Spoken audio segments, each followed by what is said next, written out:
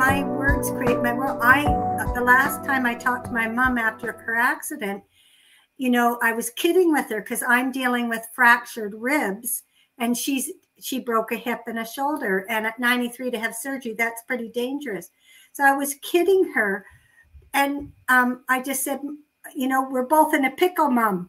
And we got talking, and she just said, you know, Wendy, you've been an awesome daughter. Thank you. And I was able to like let her know she was a great mom. And those were the last verbal words we spoke.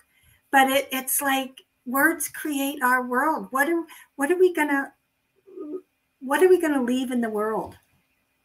We get to choose. We can be miserable because of our circumstances, or we can create solutions because of our circumstances. Some great things have happened when we've been faced with adversity.